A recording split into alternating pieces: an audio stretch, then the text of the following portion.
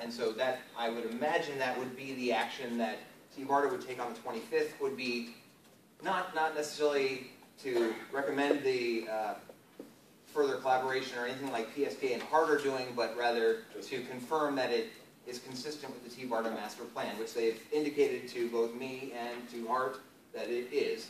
They believe it is. Okay. On the issue of meeting again in order to send our resolutions as a package, do we actually need to meet jointly to do that? You would not need to meet to do that.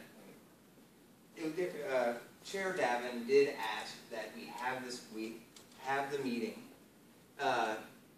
to at least jointly file the report, but they would like an opportunity to talk with you to see if a new resolution that both parties could agree to.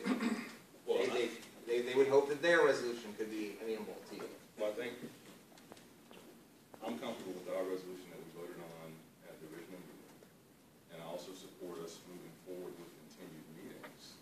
You know, as we look at how we can collaborate and things like, you know, ticketing that works across both organizations. But you know, I don't see the purpose of a 28th meeting when parties make it clear that they have no intent to abide by the original resolutions that we agreed to.